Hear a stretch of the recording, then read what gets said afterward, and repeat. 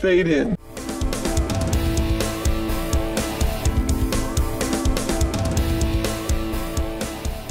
The Suicide Squad bombs at the box office, making an abysmal $26.5 million on the opening weekend.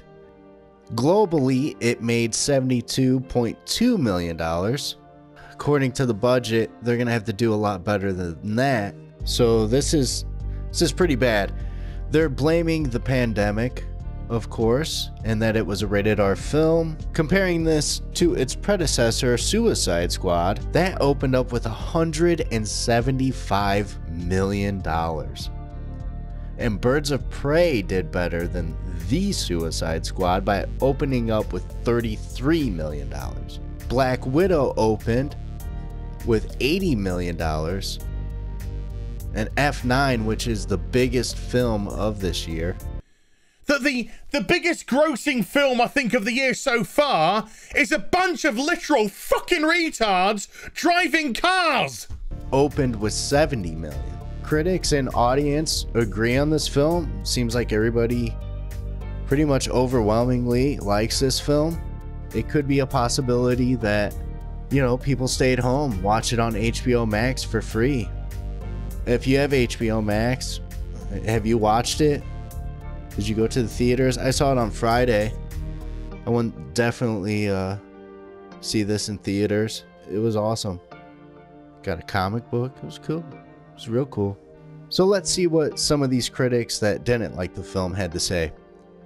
Yet another mindless, overproduced B movie that's neither funny, exciting, nor campy enough to be a guilty pleasure.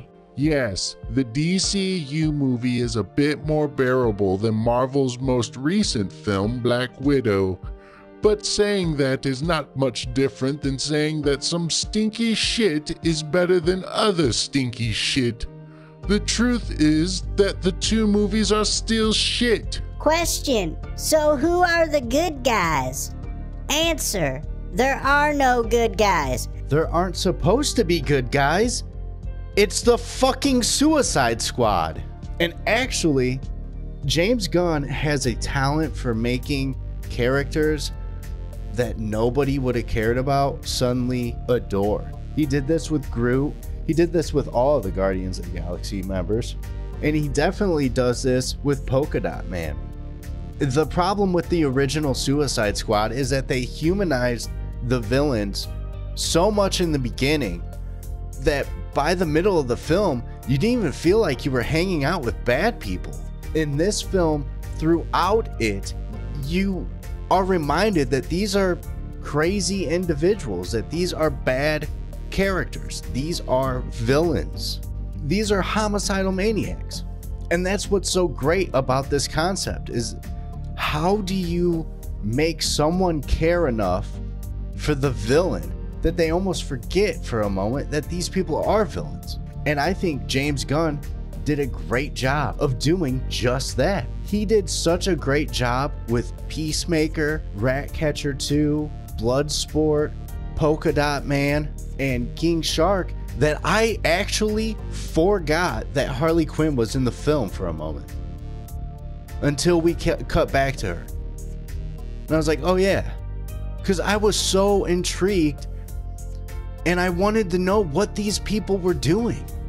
There was a lot of talk of Bloodsport just being another Deadshot, which you have three individuals that pretty much have the same abilities in this film. You have Savant, you have Bloodsport, and you have Peacemaker. And they even make a joke of that in the movie because they know how ridiculous it is. But let me tell you that Bloodsport is nothing like Deadshot. And I think the story of Bloodsport, even though it's so similar to Deadshot, is done far better in this film. He's not out shopping with his daughter and then Batman arrests him and his daughter's crying. Bloodsport's mask looked great. Looked like a mixture of Cenobite and Voldo from Soul Calibur. He tells his daughter, fuck you. Like, you know, this guy is a degenerate father. And that's what makes it worth it when you see these individuals turn around and perhaps do the right thing, do the good thing, because they're actually bad. Also, in superhero movies, it's incredibly difficult to make you feel like there are some kind of stakes involved. Like, if I'm seeing a Captain America movie, I know Captain America is gonna win. If I'm seeing a Superman movie, like, he's not gonna die. So what are the stakes? And in this film, there are stakes. Like, when Starro finally arrives at the end, I was like, how are they even gonna get out of this? He's releasing all of these armpit starfish. I was like, they're screwed. There were real stakes. I was actually concerned for our main characters. It was awesome. Now, somebody may not want to see this film because John Cena's in it, and I would totally understand. Totally understand. Him apologizing to China so that Fast and the Furious 9 could do a great job in their theaters and still be released there, and saying Taiwan isn't a country, and, well, apologizing that he said Taiwan is a country, which is utter ridiculousness. The World Health Organization won't even say that Taiwan is a country. Will the WHO consider Taiwan's membership?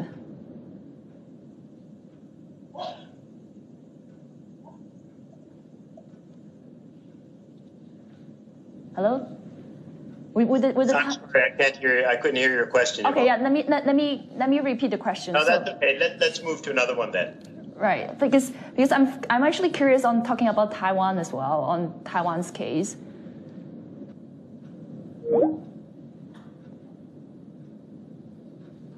So I understand why that would be off-putting to you.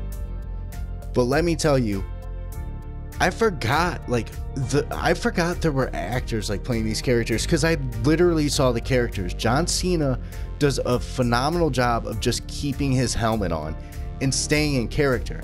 I even saw some red carpet event where he showed up and he had the suit on. He's dedicated to this character. And for an audience member and a comic book fan, that is important to me. That's why I love that Dredd movie. Because that's Judge Dredd. He's not walking around with his mask off, yelling at his clone brother. Really, for me, the movie was it's just hard. It's hard for me to pick a character that I love the most, because I really enjoyed. I thought King Shark was superb. Ratcatcher 2 really steals the show. F Not Polka Dot Man. These two are phenomenal in this movie. Harley Quinn is the best that I've ever seen her.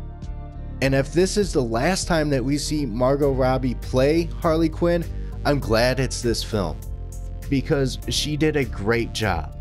In Birds of Prey, it was too much baby doll from Batman in the voice. The character was played too ditzy. It was awful. This movie is gory. It is a lot of fun. I highly recommend it. And if you feel comfortable enough, I highly recommend that you go see it in the theater. To see Starro on the silver screen is a once in a lifetime thing. So overall, I loved The Suicide Squad. Let me know if you've seen it. How do you feel? Do you agree, disagree with me? A lot of people were saying that it was boring in sections, and that's what you want. It's character development. A lot of people in the original Suicide Squad said they enjoyed the bar scene the most. Why? Because those characters were actually engaging with one another. They were talking. You were learning more about them. There's a part where Ratcatcher and Bloodsport have this dialogue, and it's great. And it does such a great job of telling us more of their stories. I mean, it's hard enough to have so many characters in a film and to give them backstory to make the audience care about every single one. James Gunn did that. That was done in this movie. And it's incredibly difficult to do that, as you can see from all the movies that are put out lately. What if The Marvel Universe just race changed, sexuality changed, gender bended, fluidy woodied, everything. For some reason, this is just another film that I happen to really enjoy that's going to bomb at the box office, much like Dread, much like Punisher Warzone, which was far superior to that Thomas Jane Punisher, where he's like, I'm the Punisher, so I'm gonna make you think that your wife is cheating on you with your best friend. Punisher. How did you feel about the Suicide Squad? Are you gonna see it, not see it? Let me know down below. Until next time, later.